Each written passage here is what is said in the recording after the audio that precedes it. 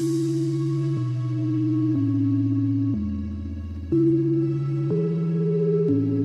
everybody. Welcome to the living room. This is our first season and our first episode where real people have real conversations discussing real topics. We tried to create the show to where we want to know, like when you're at home or when you're behind closed doors, how do people really feel about certain situations? What do they really think about a topic? And we want honest opinions because it's better for somebody to be honest with you of how they really feel versus not knowing who they really are. So that's why the show is more created. It's more of a social media platform show. So we invite a lot of different social media people on the show. That way we discuss different topics and we can try to get to the bottom or not just to the bottom of a situation, but also to a solution that we can possibly have. I'm Chris Simmons. I'm your primary co-host, and then I'm gonna let each co-host introduce themselves, starting with co-host number 2. I don't think we have it here as to who co-host number 2 is. Oh, that's me. Hi, my name is Annie Alvarez, and I'm excited to be here. I own a executive recruiting company, so yeah, I'm excited to dive in and chat with you guys.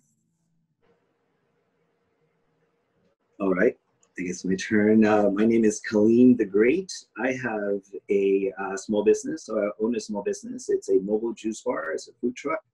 And I'm really thankful and grateful for being here and doing this first episode of the living room. Hey, what's going on? My name's Yende. I'm originally from Atlanta. I'm a videographer and video editor by trade. I'll say something else and I forgot. But anyways, I'm glad to be here. All right, in today's episode, we're going to be speaking about COVID-19, how it has affected a lot of our small businesses, how the government has, tried to step in to get things done. In addition to COVID-19, we'll also be talking about states reopening, if we think that was a good idea, and also some of the discrimination impacts that have been around the world. Now, I know that a few of y'all have small businesses, so I just want to see if one of you guys want to speak regarding how has COVID-19 affected your business, and also, how these loans have been distributed to, supposed to be distributed to small businesses, but actually went to large corporations. Right, I can start by speaking to that. I mean, COVID-19 quarantine has really affected my business because we usually we station our food truck in front of gyms, public parks, hiking trails, and those have all been closed. Since we started, we tried to change the game in essence, doing home deliveries and whatnot, but that hasn't created, or we haven't had enough momentum to, in comparison to the revenues that we were already making, having been in business for 1 year. And so the first wave of government help, which was the SBA loans, the PPP plan as they call it, didn't really get to me. And then we start reading these articles about other companies who I don't consider them being small businesses, but they got the maximum amount of funding, which was $10 million. Like the Lakers, for example, there was an article out there in the Los Angeles Sentinel that they returned the money because they heard that small businesses such as myself were not getting the funding that they applied for. And so I think that it has been quite a screw up in the government's end, because they haven't stipulated what was considered or has been considered as a small business, and all these other businesses who applied for their loans or corporations that applied for these loans got huge amounts of money that they're not returning. So I can speak to that regard. Yeah, I mean, as a recruitment firm, I was impacted in that every company, all of my clients, I mean, they're scared, right? It just ensued so much panic throughout everyone, every industry, every person. It doesn't matter age, race, nothing mattered. Everyone was in this huge state of, what do we do? Nobody knew specifically what this was. nobody knew specifically how to cure it, and nobody knew specifically how it was going to spread. And so companies had to put all of their hiring on hold until they figured out exactly what was going to come from the government and from the CDC. And so I think, very beginning of March, it was very uncertain, a little shaky. Companies were still making decisions to hire. Toward the middle of March, where, the stay-at-home order specifically here in Los Angeles was put in place, that was when companies really, really started to panic. And that's when I saw the impact of everyone starting to put everything on hold. They were still looking to hire, but the hope was maybe in 2 weeks, in the very beginning of April, we'll get better news and we'll resume operations then. But then towards the end of March, where we were told that we had to stay home for much longer for the next month, that was when a huge wave of unemployment came on, and that's when a lot of companies started making very difficult decisions to furlough, lay off. So that impacted my business in that there was no more hiring going on. My clients were just afraid. They were trying to hold on to their staff. Unfortunately, I did hear firsthand a lot of companies had to lay off 30-40% of their workforce, right? Because just operationally, they wouldn't be able to keep them on board. So I think the impact has been real for me. But I think in speaking to my clients, they're still looking to hire. They're still going to be bringing on more headcount. And so that's going to change, hopefully. But the longer that we stay in this limbo period where no one's really allowed to go anywhere, businesses aren't able to resume, the harder it's becoming. So let's do this. So I have some information I want to share with y'all in regards to some of the companies that have taken some of these bailouts, and I want to see what you thought about it, because this has been a really big thing going on now that everybody's been talking about on the media. And so I noticed that a lot of large corporations like Ruth Chris have taken $81 million meant for struggling small businesses, but Shake Shack also got the stimulus bill, but they did return that $10 million. According to a few reports and a few news reports, they did return that money. The thing is, though, why were big businesses even allowed to take this money, and why is a large corporation like Ruth Chris, which is a luxury chain, where they pay their people, $2-3 an hour, while these executives are making, $3 million, $10 million a year? That's one of the things that really bothered me. And then in addition, CNBC reported that there was other large corporations that were taking money from small businesses. If everybody's really noticing, the small business loan was only for $349 billion. However, when you have companies that's worth billions of dollars taking a huge portion of that, that doesn't leave any money for small businesses.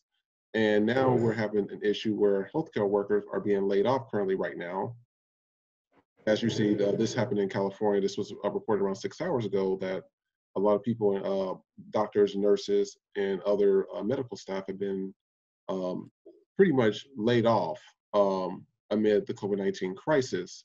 And this is what gets me, because, these are technically essential workers. I think that a lot of our money for these bailouts should have went to these people and not, greedy corporations like Ruth Chris that's in here pretty much taking money from not only small businesses, but also taking money from healthcare workers that really need this money. So I want to know what you guys thought about that. But do you think that it's Ruth Chris's fault only? I don't think it's Ruth Chris's fault only, but for them to be that naive when it says small business and you're a large corporation to get money, I have a problem with that. Like, either you can't read or something's just not right.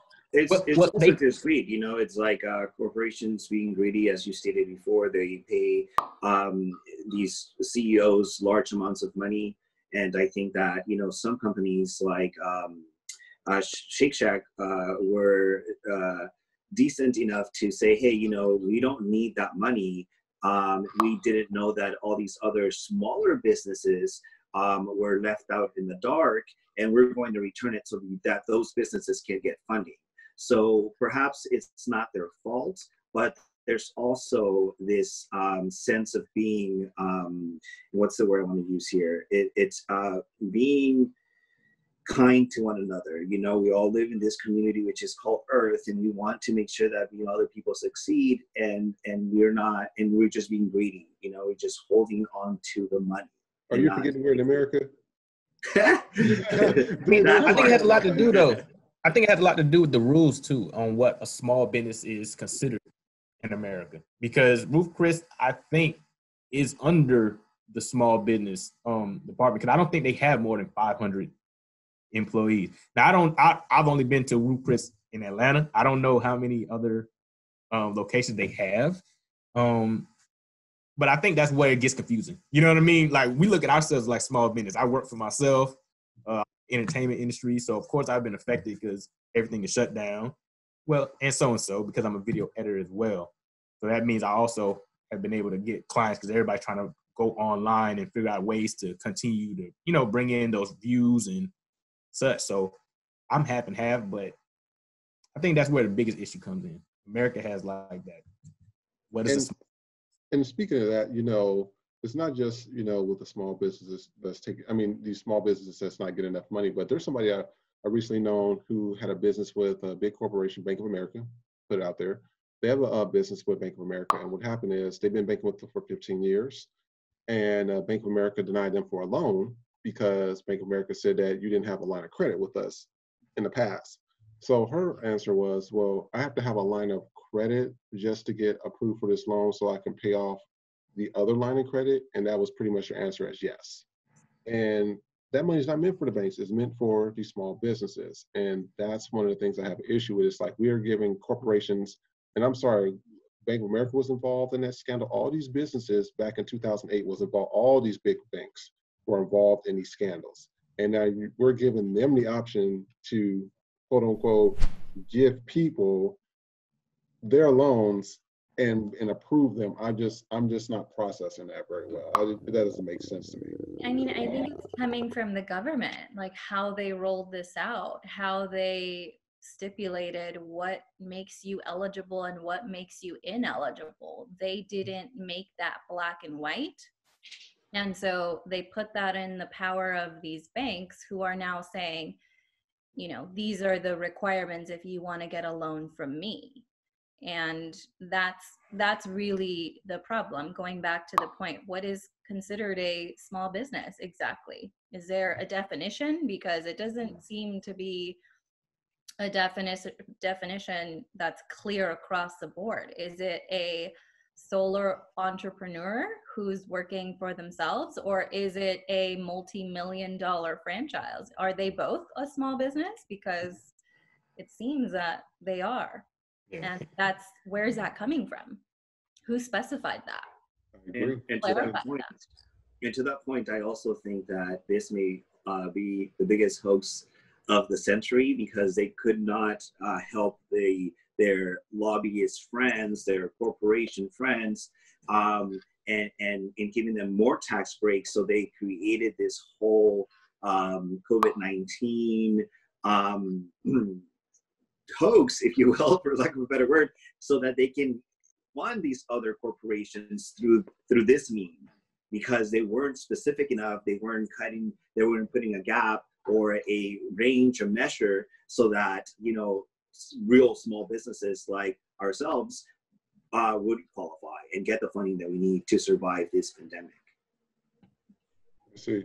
And so on another discussion just regarding COVID-19, I want to bring up something that has been going on in America lately, is with reopening of certain states. And I'm going to go ahead and share an image with you, or actually a reference that has happened. This was regarding the U.S. just reopened on this deadliest day for coronavirus patients as states reopen, according to the World Health Organization. This was also reported by CNBC. I also seen this on CNN, ABC, seen it on Fox News, even though I cannot stand that channel. It is what it is. And so it was reported by everybody. And this is the thing, the US saw 2,900 people die of COVID-19 in 24 hours, according to data.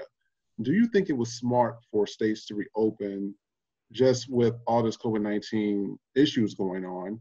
And, you know, when you're seeing states like Georgia, where I've seen people on Instagram, on Facebook, you know, at parties, shaking their butt, dancing and stuff, and then all of a sudden down in the hospital with tubes and ventilators in their throat, talking about, oh, you know, I got COVID-19. For me, I'm sorry, I don't feel sorry for them. I just don't. It is what it is. Like, I just don't think it was very smart for a lot of states to reopen that soon. And I want to see what you thought. Well, there's two parts to this, being that I'm from Atlanta. I had this conversation with my family. It's interesting because it's like they made it illegal to do any business. You know, when it first hit, you know, they were like, if you get caught, we're going to fine you, da-da-da-da-da-da. And that was the right thing to do. At this point, I'm not saying that I agree with the governor or I disagree, but everybody's in a different boat. If you have savings and you're good, you can stay at home. But there's people on the other side of that track who are really in bad situations, can't even go buy food, not getting the relief. So they have to work. And it shouldn't be illegal that they need to open up their businesses. Like I know a woman who has a salon. She still has to pay rent on her, you know what I mean, on her property. That's a problem with the government. The government needs to put that in place to say, hey, we don't care what bank or large corporation you are, you're not charging nobody rent, you're not charging them interest on it, because that's what, I know a few people that's with Capital One, they have pushed their car loans back, but the Capital One has on their papers, oh, but you still are responsible for paying the interest. I'm like, well, what's the point? I'm like, you know, that's the thing, the interest is where most of the money is at. And it sounds good. You know what I mean? Like that's what we wish that the government would do something like that, like the rest of these other countries, but that's not America.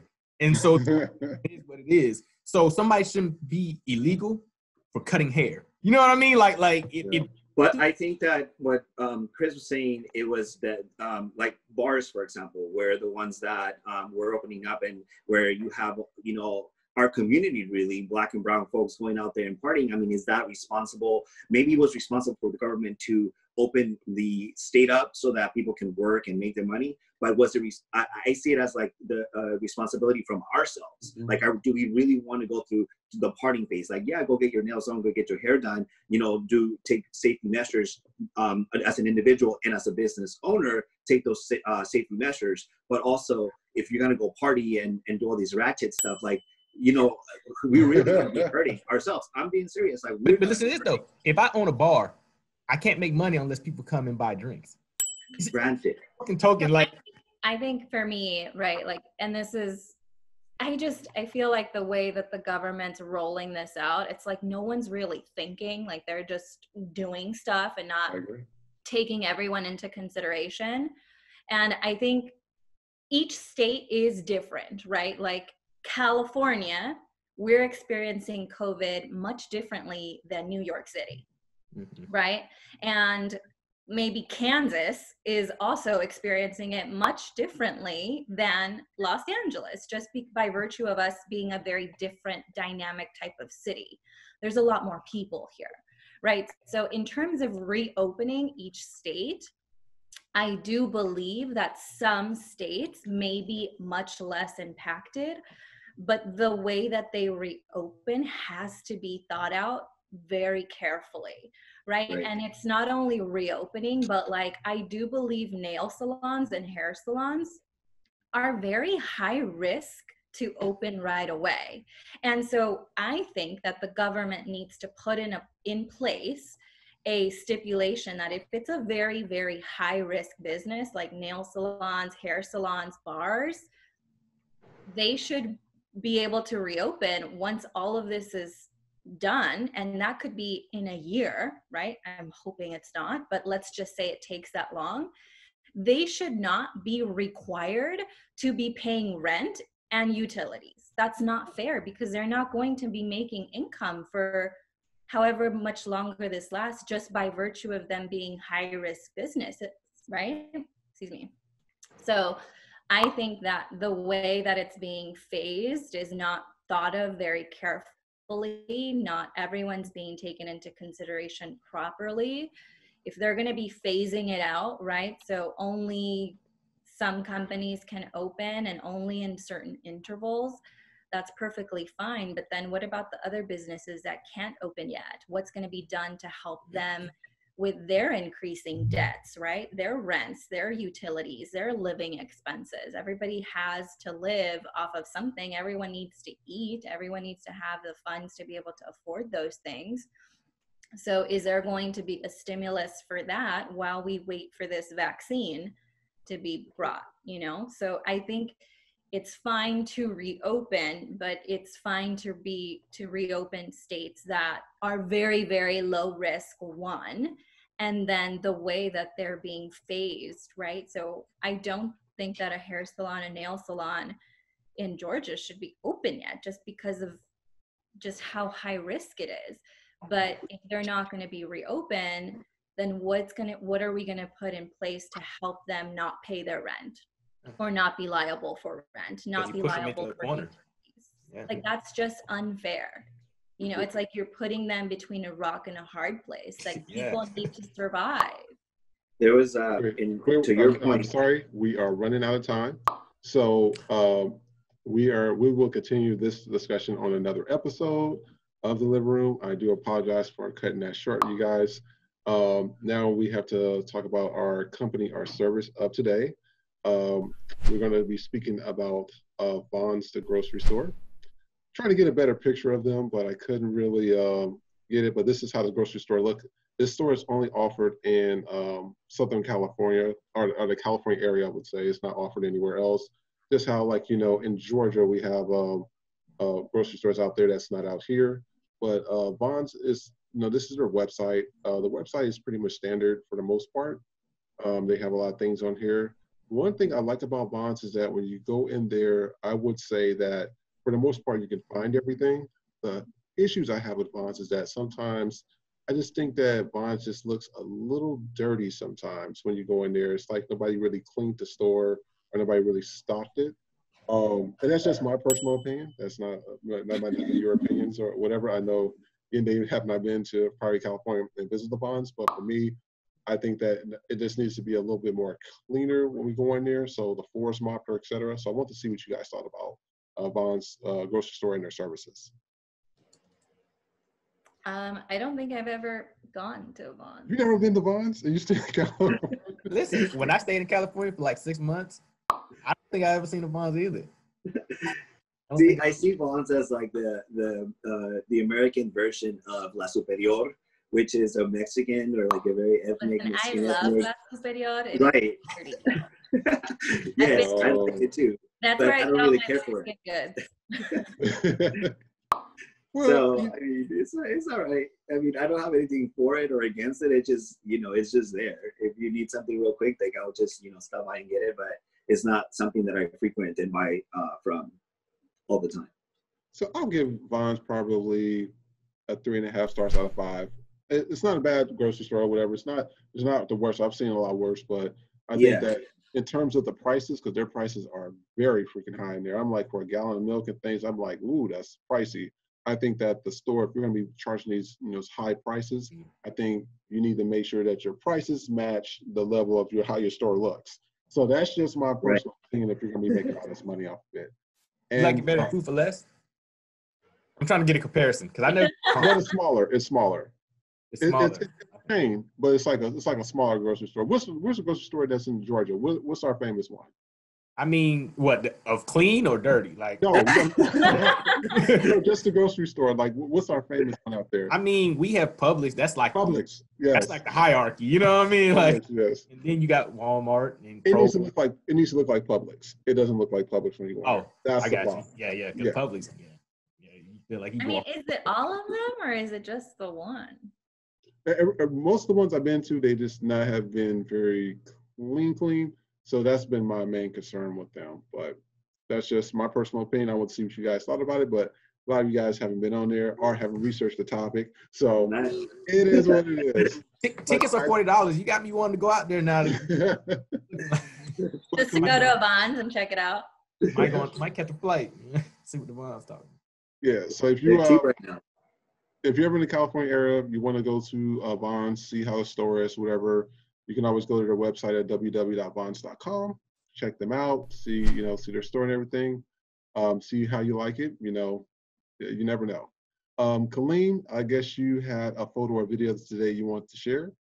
Yes, it is the. Let me put it. Do I put it up or do you put it up? You put it up. Okay, 1 second. My photo of the day. Give me a second. Oh, he left us. It's a very important photo. It's very important. So as I mentioned before, I am Mexican. So this is the Mexican word of the day. You guys ready? Can I get a drum roll? Go ahead. Let's see it. We're on the time. We got to go. There ain't no time for drum roll. Oh, okay. Here you go. Sorry. Oh, we see you. Right here. It's right here. It's the Mexican word of the day, Lysol. Donald Trump, he Lysol that time. Oh. Oh, God. Come on. The topic was coronavirus. Well, he did tell people he wanted them to inject themselves with Lysol and bleach products. So Right. it is what it is. Hey, listen. If they're dumb enough to do that, right? And there were some reports. That some people did it. I'm like, so, well, I guess this concludes our episode 1. I am closing out the show, so I will see you all during episode 2. Talk to you soon. all right, see you. Hi, thanks for watching The Living Room. If you like what you see, please like, share, and subscribe to our YouTube, Twitter, Instagram, or Facebook pages. In addition to that, if you feel like you would like to be a co-host on our show, please make sure to submit your audition tape to thelivingroomtvshow.com, or you can also submit it on one of our social media pages. In addition to that, make sure to submit your audition tape and the reason why you would like to be on our show. We'll see you next episode. Have a good day. This episode of The Living Room is sponsored by Juiced Up, Way Smoothies on the Go. Juiced Up is a California-based company that offers smoothies and acai bowls on the go. The company accepts deliveries, and you can place your order by going to their Instagram page at JuicedUpAF, or for more information regarding the products, you can go to their website at www.juicedupaf.com.